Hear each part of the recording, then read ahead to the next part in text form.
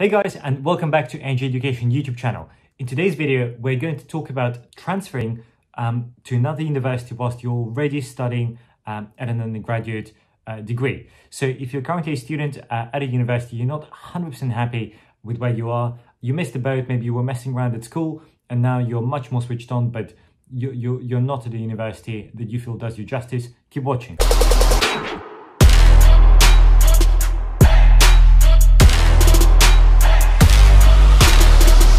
Okay guys, I get this question all the time and my colleagues across A&J Education, we get asked very often, hi Sunny, I'm at X university, but I've got these amazing A-level grades, or I've done really well in my SAT and the APs, but I'm at university rank number 73, when, people who are stupider than me are at university, rank number 12, or someone's at Oxford, or someone's at UCLA, or at Stanford. Can you help me transfer? How does this work? So the short answer is yes, it is possible to transfer. It is, however, quite difficult, and there are a lot of issues there. And by the way, guys, if you want me to address a specific question that you have about your application, the best way to do that is to tweet me. Just tweet me with your question, and I reply to most of the tweets. So that's the best way to reach me to help you with your specific question. Okay, in terms of the transfer process, it works differently in the UK and in the US. Let's start with the US because it's a more well-established system. Generally speaking, US universities are open to transfer applicants to join most universities either in second year, so you need to apply in your first year of your existing university that you're not happy with, and you apply to transfer for second year start at this university where you want to move. Some universities also accept students into their third year, but it depends, and the best thing is just to check, just to Google the name of the university, X University, Harvard University transfer applications, and generally websites are pretty good and they explain the whole process. But as a summary, the same deal. You still have to write essays, you still have to show your scores, your SAT, ACT if that university requires it. You still have to submit transcripts, although this time you will be submitting your college transcripts as well as your school transcripts in some cases. So again, read the requirements. You still need the references, and you still need that amazing CV to convince the university that you deserve a place there.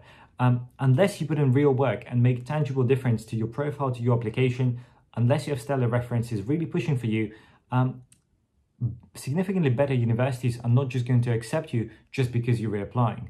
And if you think that, oh, well, I failed to get into Stanford in the first round, let me reapply and because I'm trying again, so my chances double, doesn't actually work that way. So unless you do the work and significantly improve your application, you've got significantly more to offer, you're just going to be rejected just like you were the first time. So you need to have, approach this carefully and have a think how you're going to position yourself and what you're going to do there. Now, in the UK, works differently because there are no formal transfer processes at most universities. So generally speaking, in the UK, definitely across the top universities, if you're currently studying at another university in the first year, you rarely can transfer into a second year at this university. Most universities will tell you, listen, you either reapply, so you reapply from scratch, how many years you were studying at another universities have been wasted, you reapply, you start with everybody else in the first year, or alternatively is you finish studying where you are and you apply for masters. And this is something also applicable to you guys thinking of transfer applications in America. It may be worth that you just sit tight where you are, focus on your studies, build amazing relationships with your professors, really to elevate your CV to the next level, have a fantastic transcript with really solid grades, and then apply for masters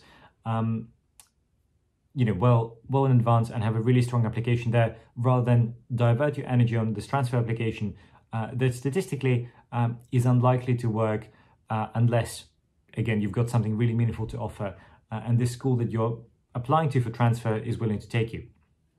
So in the UK, in most cases, basically you just have to redo the entirety of UCAS application, and we have a lot of content on our YouTube channel about that. Do check it out. However, some universities may be open to accepting you into their second year UK universities rarely put this information on their website, so I recommend you manually emailing admissions with your transcript, with your CV, with your situation, having a conversation with them, seeing if they might be willing to take you. There are a couple of universities in the UK that are a bit more flexible, such as Buckingham, and a few others. So do check them out. But again, you'll need to speak to admissions and discuss this with them to see what they say. So hope it all works out, guys. Just remember, the systems for the UK, for the US are different. Unless you're having a significant boost to your CV, to your application, it is pointless. So, if you're doing this, you really need to commit, put in the effort. Otherwise, it's a waste of your time and money. All the best with it. If you want to reach me, drop me a message, put me in a tweet on Twitter. And otherwise, all the best and take care. Cheers.